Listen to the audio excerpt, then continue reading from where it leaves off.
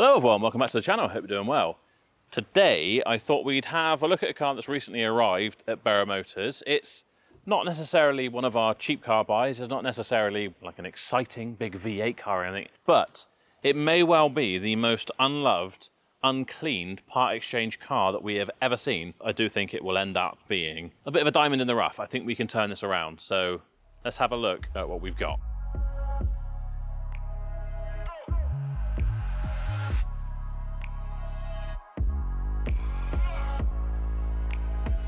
So there you have it. It's actually quite impressive just how dirty this car is. Beauty is only skin deep though, and I think this dirt is only skin deep. It's mainly going to come off, but it is going to be a bit of a job for the valeters. So let's have a quick look around and highlight some of my favourite points. So this paintwork should, you know, be alive. It's a bright, vibrant red, but just look at all the stuff on it. This just hasn't been touched. It's going to be so satisfying to spray that with a cleaning product and let it all drip off. Alloy wheels, I think, are genuinely black, but do need touching up. We may end up even getting them refurbed with. I just can't believe all this kind of scuzzy whatever. I think it's clearly been left under a tree. We got bird poo for a start. See the side skirts. It's just never really been cleaned, is it?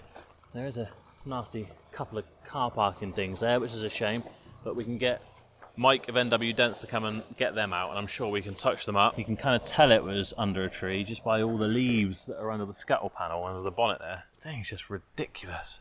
Look at the kind of like rain scuttle trays or whatever you call them. It's just obscene. Tyre-wise, what we got? We've got a triangle there. The front one is a triangle again, but definitely wanting replacing, really. I think on the front, the rear had a pretty decent amount of tread. I mean, walking around this car, it's going to be very much all the same. It's just like, look at that. Look at the mud. Look how disgusting it is. If you're considering this car was taken in part exchange against one of these, a Range Rover Sport, and our most expensive one at that, a £24,000 Range Rover Sport. I don't know. I mean, they obviously like cars. That's why they wanted to upgrade. Maybe they just didn't like this car, and that's why they never cleaned it. I don't know. Very strange. We've got another triangle, looks to be pretty good on this side, other than just general poo and schmegmums on here. Doesn't seem to be anything too drastic. It's probably going to want a really good polish this afterwards, isn't it? And we're nearly, or on the wear indicators there really, so it's definitely going to want a front pair of tyres, but that's not the end of the world. Fresh set of number plates on here just to get rid of all the kind of marketing crap that's on there.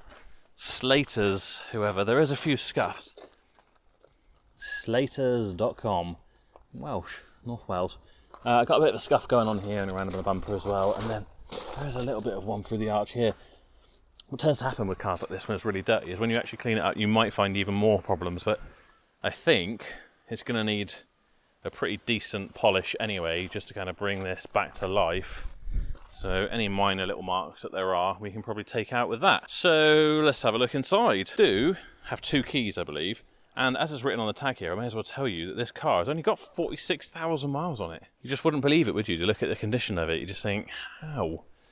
46,000 miles, a little 1.4 petrol. Inside is what would be quite a nice interior, but it's pretty filthy in here. Actually, the guys were cleaning this, and I just sort of said, oh, hold on, before you clean it too much, because I quite want to sort of, oh, nice, some vape tips.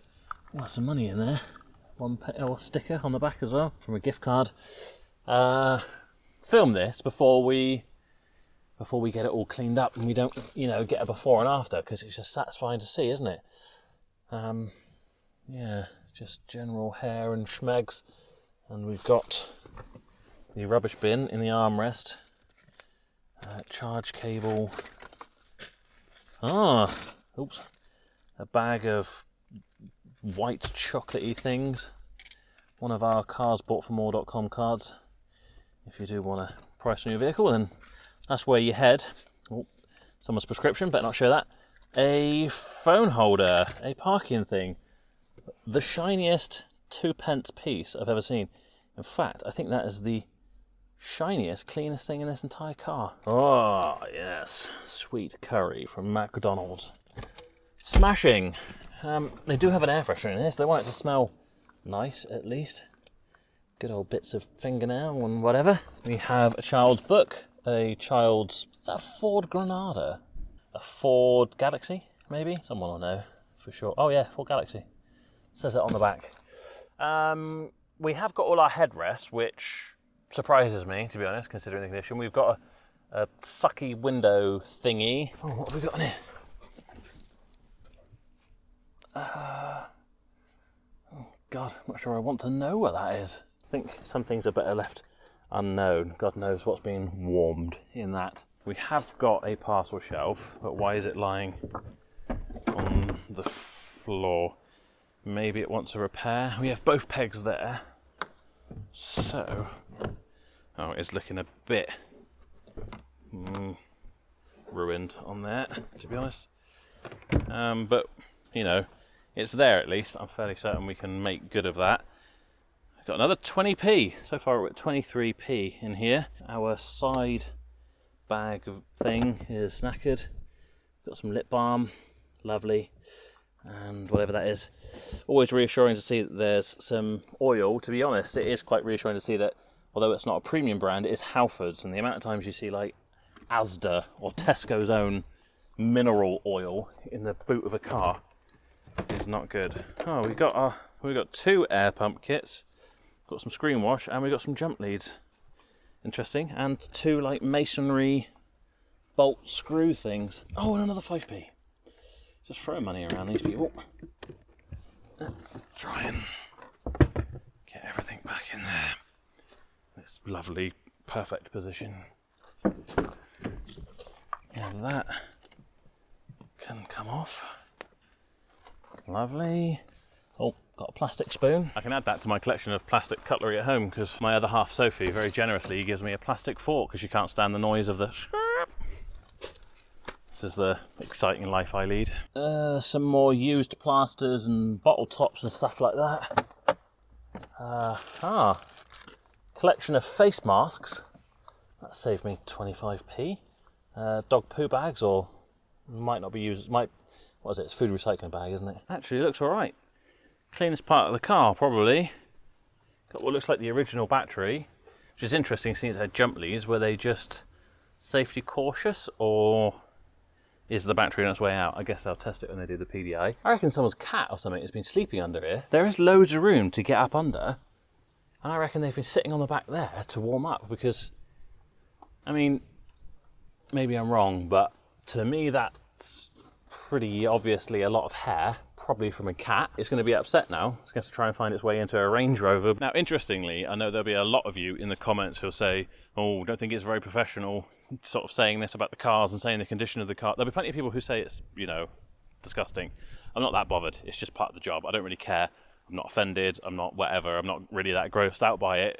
I find it quite satisfying to see it cleaned, but there will be those people in there like, I wouldn't be very happy if I was that customer and you're, you know, putting this out there to the world. I'm not putting them down for it. I'm just saying that's it. I mean, that's just the facts of it, and that's what we do on this channel, is just share the facts of how it goes in the car trade. If they didn't want to see it like that, then they shouldn't have left it so dirty. Some people care about the cleanliness of their car, others don't. It doesn't really bother me all that much, but a bit of a weird sort of theory that if you want to give your car to us absolutely filthy with a load of your old rubbish in it for us to clean out, that it would be out of line for us to kind of show people around and say, look, this is the condition that cars come in part exchange. That seems odd to me. If that was a concern to you, don't do it.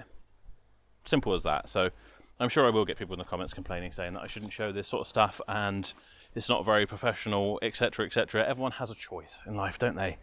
You don't have to leave your car in a filthy, disgusting state. If you didn't, then I wouldn't be able to share it to the world, would I? So now, normally, this is where I would drive the car, and we'd talk about how it drives, and then we'd come back, we'd clean it up, and we'd do it like a reveal afterwards. But it is now on my fake watch, if anyone thinks that this is like a £70,000 Patek Philippe watch. It's now 20 to 4. And rather than take it out now while it's dirty, it's actually off for its MOT first thing in the morning, because we had an empty MOT slot and this thing was here and ready to go. So I think we're just going to leave it there. It can go for its MOT in the morning. I will see you then.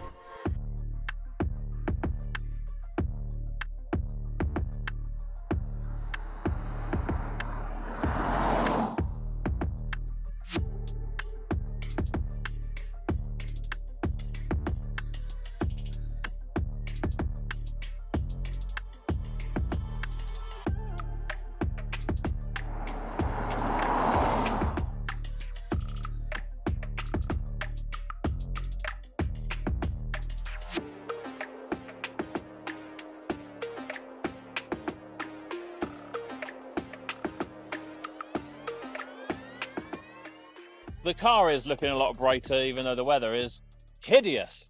But I thought we can probably wrap this video up now because the car is looking 100 times better. I have to say it wasn't perfect underneath, but that's quite often the case when you've got a really filthy car because it hides a lot of the minor imperfections. There were a few little bits that needed touching up, but we are talking touch-ups, nothing major. And it shined up so well that we've actually sold it already. And we're taking another, even lower mileage example in part exchange, possibly even the same year, but they've got the diesel, which in my mind is the preferable engine, and this one is the 1.4 petrol. And I guess they live in a ULEZ area, so they need a petrol car. Goes to show that sometimes you can find gold underneath all the dirt, and it turned out quite well. It was a good deal for us, really. So I guess we'll leave it there, not only because it's the end of the video, but I'm also getting absolutely soaked. Don't forget, we are running a competition where you can win a Harley Davidson for just £1. Don't forget to subscribe, because we're giving away a £4,000 Tudor watch as well as soon as we hit 100,000 subscribers. It's free to do, as is hitting the like button, which also really helped me out. That is it for this video. Thank you so much for watching. I'm going to get inside in the dry. I'll see you next time.